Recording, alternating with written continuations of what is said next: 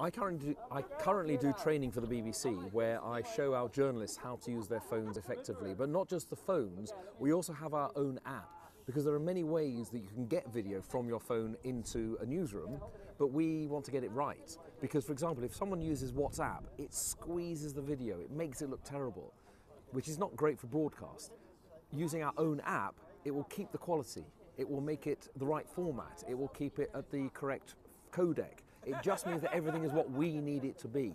So we get our journalists to learn during my training course how they can use their phone effectively, either in a planned environment where they know they want to use it, often as a second camera. So you have one camera on the interviewee and the other camera on the interviewer. You put the iPhone on the interviewer.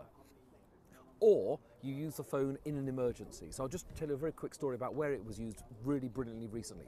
So with the tragic fire at Notre Dame Cathedral in Paris, we had one of our most senior BBC correspondents on holiday in Paris.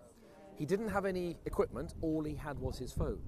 He went to Notre Dame, he recorded some interviews, he did a piece to camera, he recorded some footage, he sent it, it was used on the main BBC News programme because the quality was good enough. Now clearly, if the story is really important, then even if the footage isn't great, we'll still use it. But it's so much better to get that perfect combination of very good footage at the right format and how it looks that we can use. I think the big question is how we make money out of mobile journalism, but equally at the BBC that isn't so much of a concern, but clearly we have to justify the costs because I need to be paid, or the phones themselves are quite expensive, or the apps and the accessories can mount up as well.